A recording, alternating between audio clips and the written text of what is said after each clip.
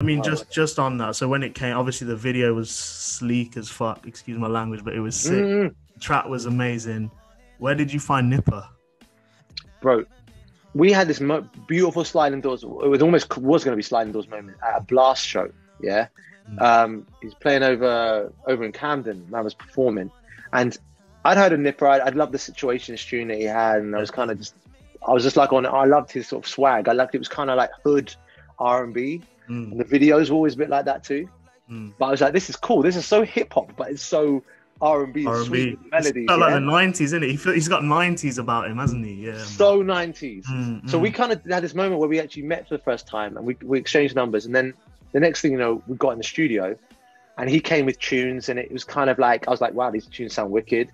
And I said, can I play you this little hook that I've done on this tune? And it was the beat of G Love with that hook there. And I wasn't sure if he was going to be fully about it because I was just like, it has got that Big Papa kind of swag to it. It's like Nate Dogg kind of flow back in the day kind of thing. Yeah, yeah.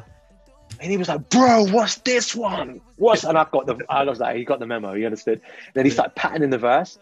And then we did the tune together. So I was so nice that he could lean into something that was maybe out of his R&B world of what he's doing right now. And also for me to lean into Nipper.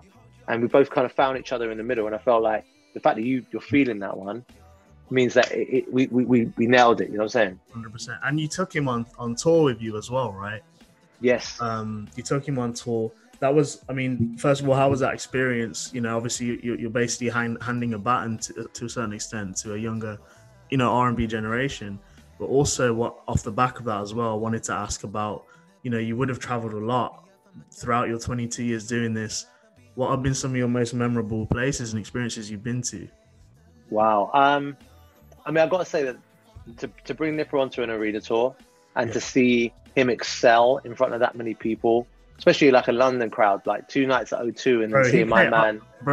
Sorry to interrupt you. I went to No, one of the London shows and yeah, literally the person I went with said to me like, this guy is basically no disrespect to Nipper, unknown to a certain extent at this level, comes onto the stage, he walks on the stage like he owns the thing, yeah? He's like, this ain't Craig Davis' show. This is a Nipper show, right, bro? 100. That's how it felt. That was the energy that he gave, man, and it was so refreshing to see.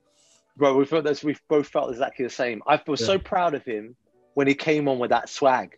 I was like, because boy from Tottenham, you know what I mean? Say like, listen, around the ends doing his thing, and then all of a sudden, like you're actually over North London, you know what I mean? At Wembley, at O2 Arena, yeah, doing your thing. I was proud. And the fact is he owned it. And he always would do this thing of like after the shows, he'd go into the crowd, which made me, I just loved it because it was so like what I would do if I was like on that wave of like, I've just done an arena show. I ain't going home now. I need to go and swim in this thing. And he's in the crowd with them.